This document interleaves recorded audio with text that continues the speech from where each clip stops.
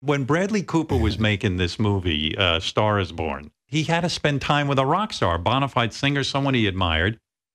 You got him through that. I mean, he stayed with you, right, for quite some time and observed you, I guess. How does that work? We just hung out for a couple of days, and he just asked me a few questions, and I told him things like, make sure your guitar covers your balls at all times. You don't want to be one of those guys with the.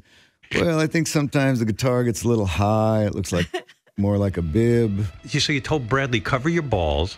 So it took a couple of, he spent a couple of days in with a couple different ways, yeah. And your big revelation was cover your balls with the guitar. Cover your balls. Wow, yeah. And then if you really thought this through, because, then you had to kind of like have the talk and say, look, there's a few movies out there on surfing, a few movies on rock and roll. None of them get it right. Right. You're putting yourself on the line here. I don't think anyone can pull it off. It's not that you can't. If anyone could, it might be you.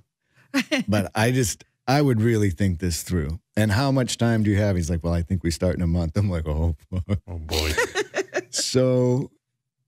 But he really did. And then there was a couple people that I had worked with and that Cameron Crowe had worked with on roadies and that would help with the, get the right look and the right, and, all right, I will admit the first time he asked if we would come down and see it, on the way over, I'm thinking of all the ways I can let him down nicely. Just like, how do I not, I want to be honest, right? But how do I, a little nervous. And I tell you, when I saw it, I was just fucking blown away. Just crazy. Away.